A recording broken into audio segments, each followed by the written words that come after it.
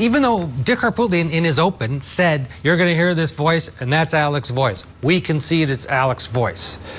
Yet, they bring up all of these people to make the jurors go through this whole mental gymnastics of determining whether or not it's Alex's voice. And at the end of the day, yes, it was his voice. Your thoughts, was there anything the defense could have done a better job of heading that off? Because everyone knew it was his voice. So first of all, I think the prosecution did a good job proving that point. Remember, everything that they allege in that opening statement needs to be supported by evidence. And there's no question that they proved the point, and I was very happy to see them do that. Secondly, I really didn't expect Murdaugh to blame this on pills and, whatever paranoia. I really thought he was going to take the stand and simply say, listen, yeah, I lied. I admit that I lied.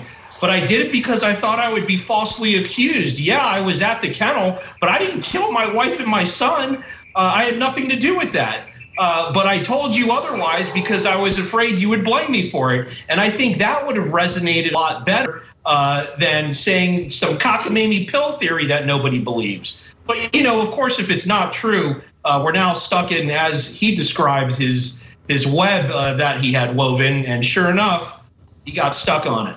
So strange in that he's I'm paranoid because of the pills, and for some reason once I started lying, it didn't make any sense.